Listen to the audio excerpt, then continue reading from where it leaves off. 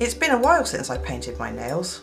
I've been working hard, moving house, and generally just dealing with a load of shit at the moment. One of the hardships I've recently dealt with was finding the charger for my camera so I could make a video. This was just a minor hardship though, the tip of the iceberg, nothing compared to everything else that's happened in the past year. And whilst I was away on my own planet, pondering the meaning of life, it suddenly occurred to me. Shit happens. Shit happens all the time, every day, to everyone and anyone. It comes in large and small doses. Sometimes it's so small you don't care or even notice. Sometimes it comes in tons, and it stinks. I always tell myself, once I've sorted all this shit out, I can get on with my life and do something productive. But until that time... And what time is that? When will that time come? When will all the crap that I'm dealing with finally be over so everything can be easy again? The answer is never.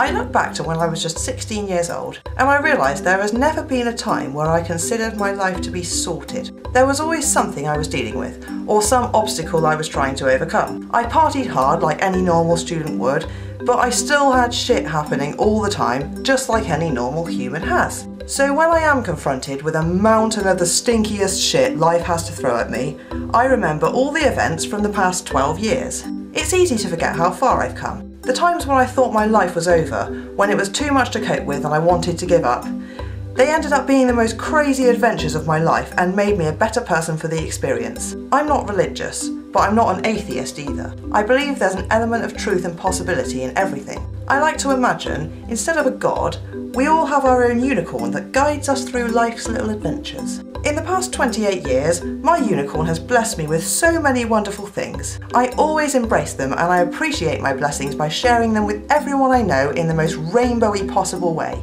My unicorn is also responsible for all the shit that happens. If I mixed all of the colours of the rainbow together, I'd end up with brown. I could dwell on this horrible colour, let it stink my life up and complain that I don't deserve it. Or I could see it as a new adventure, a dangerous, exciting challenge for me. A big dose of unpredictable drama where the outcome will be colourful and explosive, and this time next year I can laugh at the situation and even joke that I'd do it all again. Someday, you will step on a Lego, you will be late for a meeting and have nowhere to park. You will hear some terrible life-changing news, you'll meet new people who want to destroy you, you'll break a nail or have a bad hair day, someone will smash your car up for no reason, you'll fall over and break your arms or legs just before a holiday, your fridge and washing machine will stop working at the same time, you'll miss your favourite band that was playing in your town, or find out when it's too late that your curtains don't perfectly match your carpet. But don't worry, you'll be fine. It's just your unicorn dropping one off to challenge you. He's got your best interests at heart and he wants you to know how strong you really are. He wants you to discover who your real friends are